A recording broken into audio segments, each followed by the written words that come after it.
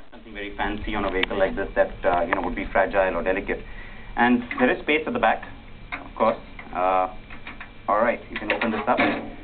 So again, a little bit of storage space if you need that. You can even have troops sitting back here. It can be modified as such. And we showed you the Mahindra Getaway just a few days ago with a tailgate on the pickup truck part of it.